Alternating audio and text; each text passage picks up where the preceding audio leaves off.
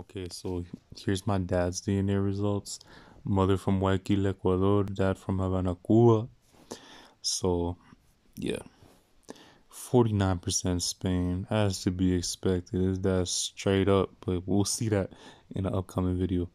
14% Portugal. 9% Indigenous Americas, Colombia, and Venezuela. 7% Andean. Ecuador, Northern Ecuador. He don't got no ancestors from Northern Ecuador. I don't know why it doesn't show up as Southern Ecuador, but his mom's from Guayaquil, not Northern Ecuador. 5% France, 4% England and Northwestern Europe, 4% Indigenous Americas, Indigenous Eastern South America. Okay. 3% Benin, Togo, 3% Ireland, 1% Nigeria, and then 1% Indigenous Haiti and Dominican Republic. So he came back as 21% Native American this time. Last time he was at 19%. The other times he had 20%. And this time he just came back as 4% Sub-Saharan African.